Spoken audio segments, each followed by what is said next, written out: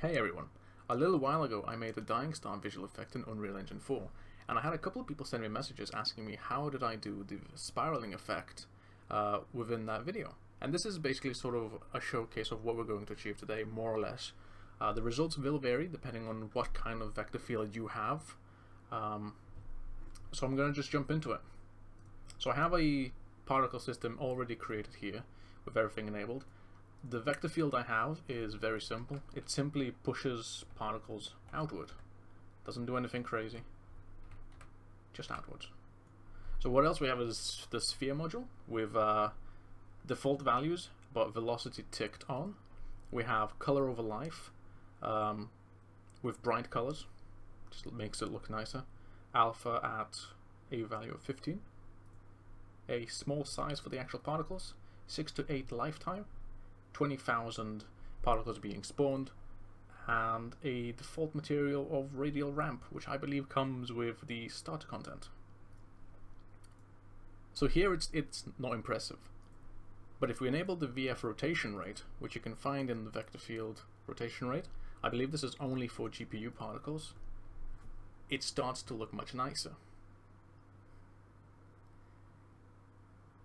What's happening here is that the vector field is getting rotated, and with that it's creating this effect of spiraling. For me, I used a value of 0.05. You could go lower, you could go higher. For me, this was the sweet spot that just worked really well with this vector field in particular. If you go too high, say if you go like 1, that will basically just rotate so fast that you won't be able to see any actual rotation happening, essentially.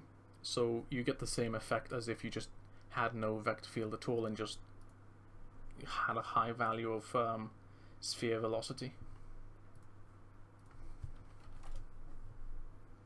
Changing values on the Y and Z will simply rotate which angle it will sort of spiral or rotate the vector field towards.